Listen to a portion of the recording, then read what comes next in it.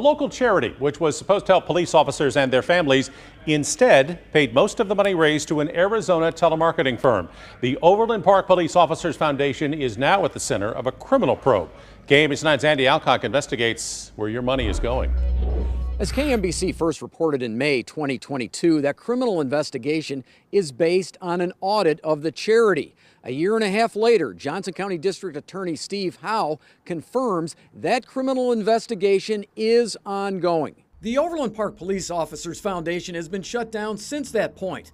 However, the website Charity Navigator gives the foundation 0 out of 4 stars and a 6% out of 100 rating with a warning: proceed with caution. Federal tax records show from 2017 through 2020, outreach marketing raised better than $1.2 million for the foundation.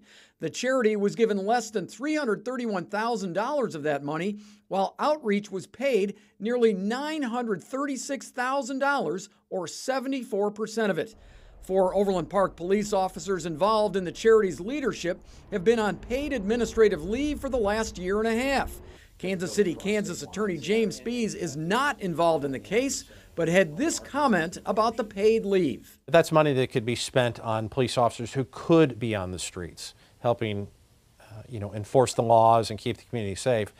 I think the taxpayers in Overland Park should be outraged that you have 4 officers who are getting paid for not working. According to records KMBC obtained from the Overland Park Police Department, those 4 officers on administrative leave have been paid close to $500,000 while this criminal probe is ongoing.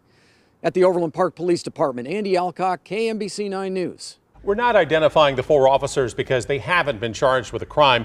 We've tried to speak to a representative of outreach marketing without success.